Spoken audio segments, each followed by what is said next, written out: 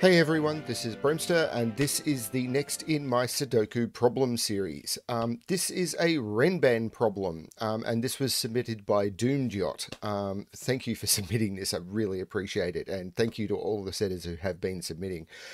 This one is pretty easy, I think, so you shouldn't have too much of a problem. If there'll be a link to the problem below where you can give this one a try. The rules about Renban lines is they must contain a set of consecutive, non-repeating digits in any order.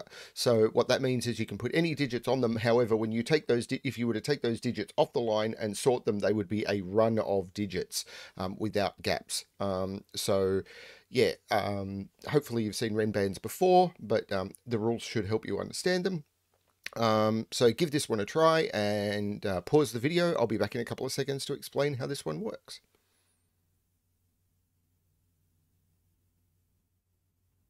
Okay, so it's pretty clear that the big thing in here is this Renban line in box 5 because it's a Renban problem. So if you think about a Renban that is of length 5, which this is, what you know is a 5 must go onto it because we're working with the digits from 1 to 9. Now, if we start with a 1 and count up, 1, 2, 3, 4, 5, we hit a 5. If we start with 9 and count down, 9, 8, 7, 6, 5, we hit a 5. So there must be a 5 on this Renban line. But because of the 4 in the box, we can't go down. Because if we went 5, 4, we've run out. We can't start anywhere with 4 or lower. So because it must have a 5, it must go 5, 6, 7, 8, 9. So we must put 5, 6, 7, 8, 9 on the Renban because this must be a run of sequential digits. There's no, this 4 prevents this from being anything other than 5, 6, 7, 8, 9. So what we don't have on this line now is 1, 2, 3, and 4, and the 4 is placed. So these are 1, 2, and 3. Now we can center pencil mark those, but this 2 immediately eliminates 2 from those. So this becomes the 2. This 1 means that this is the 3, and this is the 1. And that's the solution to the problem.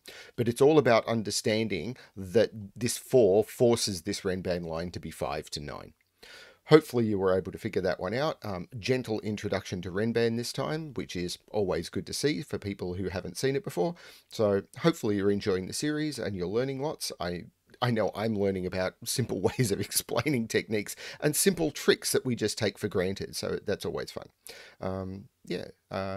Thanks everyone for watching. And as always, good luck with your solving.